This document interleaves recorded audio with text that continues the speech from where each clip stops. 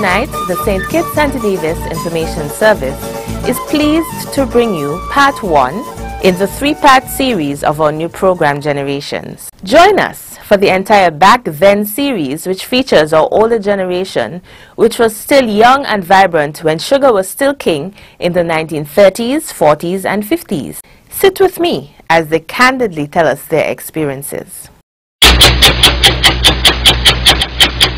Life was very hard in those days. Hard in the 30s, the 30s, 40s. That's tough. We didn't work up so well like you all, you know. What was the difference? Life was tell so me tough. how it was. It was so tough. You got to go and work in the hot sun. You all use lots of typing and all those things here. Loads of people don't work in the sun here. Loads of you all don't work in the sun here at all. Not at all. And sometimes you have to go barefooted.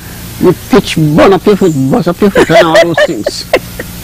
Okay, that's what it was. Not in town, not in town. You got to go decent in that town. I was so glad when I went to England. I saw shoes. Okay, you saw shoes. I saw some shoes and stuff. You have to wear stocking there every day. Nothing but no water in the house, no toilets. Right. We had a big, toilet outside, you know. Yeah, a big toilet. You know, some people don't have a toilet. It should have mess all over the place. The health people used to come around and encourage you to keep their yards clean and so? Oh, yes. Yes.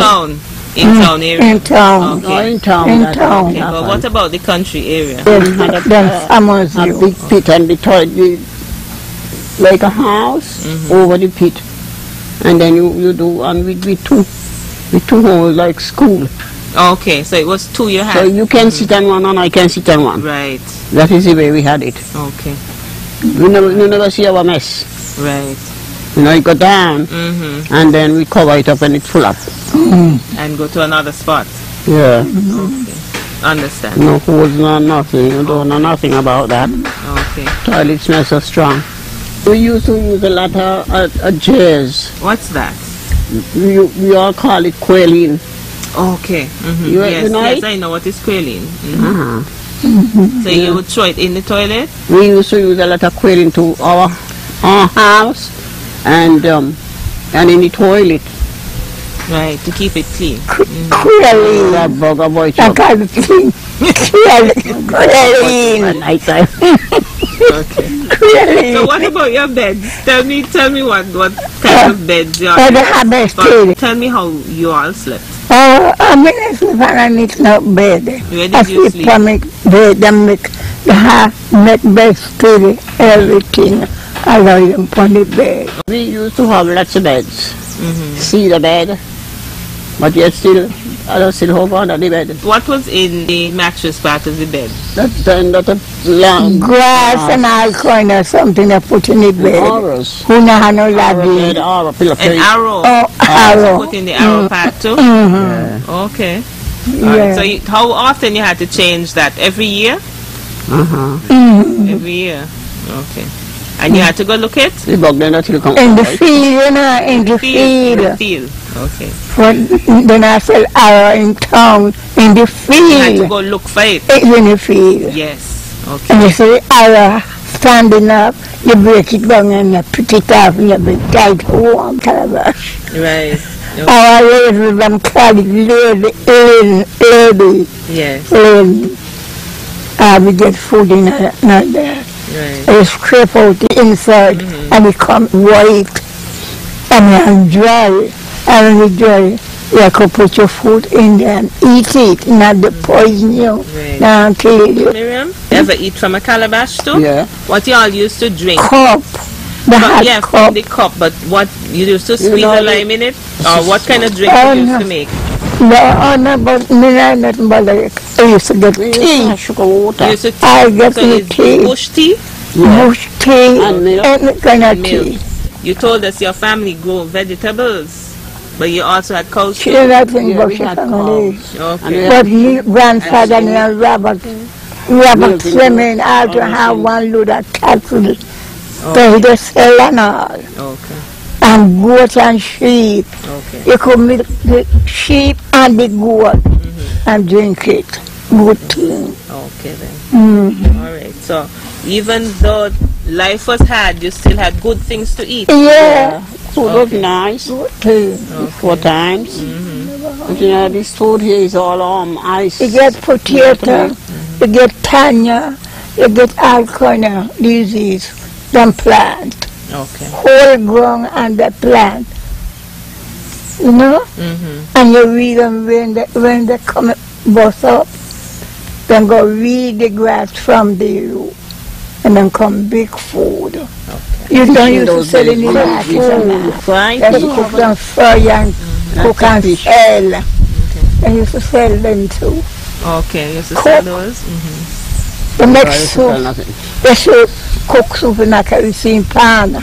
And they make soup down the bay. And they go up there and they sell the people them who are boiled. Okay, that was in Anguilla? Okay. I think it belongs to. Oh, you say you live in St.Kitts? Okay. St.Kitts. Okay. But So they cook the soup in the kerosene pan? Okay. So that's a lot of soup? A kerosene pan of soup. Yeah, I said it. I said it. Okay. Now give it. Them don't put it there. With them tray, hard, big, long tray. Where they carry down, they write in that tray there. What about things like sauce and goat water? Them too? I be attack about. Since I come down here they must speak about this goat water. Goat water. We call it in England curry. We used to butcher. And my husband butcher a cattle. We butcher the cattle the day before. Okay. The liver and thing. And we butcher the cattle. And we take the cattle belly from my husband. Other people do help him now. Right. And we come and we do all sort of lot of things. We don't let nothing wrong. Okay. Saturday now I make a black pudding.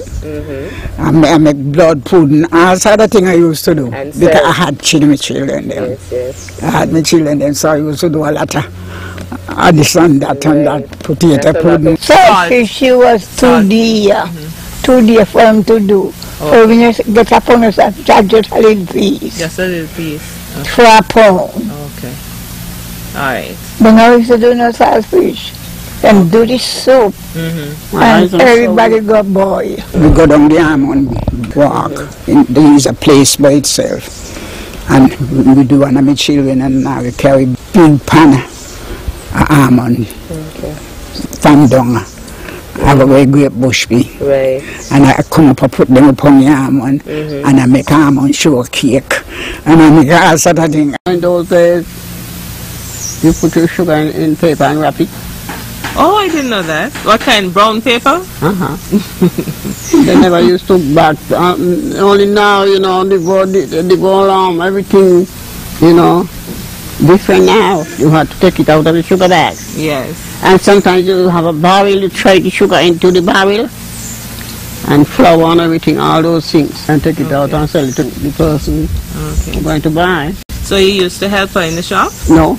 You did? I'm not going to. Go take up I go in there, go take up and I put them. When I came from England, 1980, I only came down for a holiday. I was surprised. I was really surprised to see how the place developed. You know what I mean? So I said to my husband, oh Lord, you understand, I couldn't understand the talking. I couldn't understand the whole. But the place you could have gone in, I said to my husband, see, look, you can go into the supermarket and buy pick up what you feel like up in England. He said, yeah, that's what I see. It's changed up now. Whatever you buy, put it into a cloth bag. In those days. Yes. Yeah. Well, you walk with your cloth bag and then you put it in. And you know, they always wrap flour and give it to you. Pound of flour. Pound of flour. Sweet man, into your arm. Your towel. The towel is a flour, but towel and you got your string and your towel. Okay then. Instead of rice. Yes. And that is the cornmeal. Oh, you have different sections. Good, yes. When the grandmother going. We didn't have these opportunities that you and you find today. Oh no. Totally different. Grab all you can while you can. Don't worry to think about I am black and you're white. And because, as I said before, my aunt was a very nice looking woman, upright woman. But she didn't let me escape the whip. Right. Mm-hmm. You know. So Miss Bradley, who ran the elementary school, they were friends, and she used to encourage you. Send Enid up to our school. Mm-hmm. She's not your child. And I could have choked that woman sometimes. But you survived, and the discipline was good. So they all looked up to me, even though I wasn't the best of the better. Next week, we feature going to church. What did you think of tonight's program? Maybe you don't remember it quite that way, or maybe you have something else to add. Join the conversation by emailing us at sknisgenerations@gmail.com. Showcasing a proud, resilient heritage, serving as inspiration for endless possibilities.